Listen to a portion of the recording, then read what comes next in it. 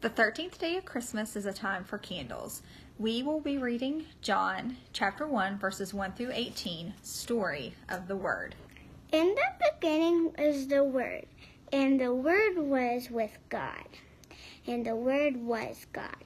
The Word was with God in the beginning.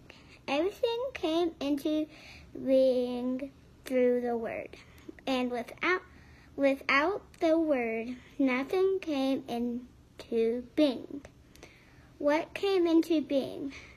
Through the Word was life, and the life was the light for all people. The light shines in darkness, and the darkness doesn't extinguish the light. A man named John was sent from God.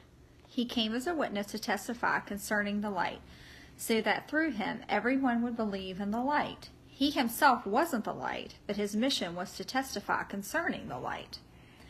The true light that shines on all people was coming into the world.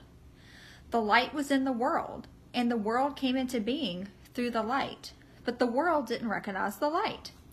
The light came to his own people, and his own people didn't welcome him.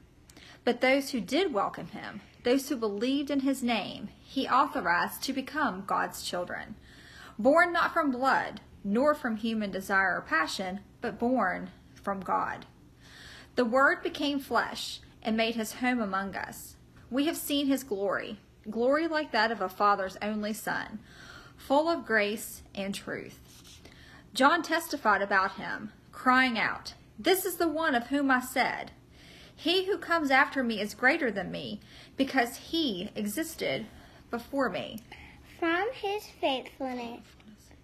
fullness, we have all received grace upon grace, as the law was given through Moses. So grace and truth came into being through Jesus Christ. No one has ever seen God, God the only Son, who is at the Father's side, has made God known. Merry Christmas! Merry Christmas!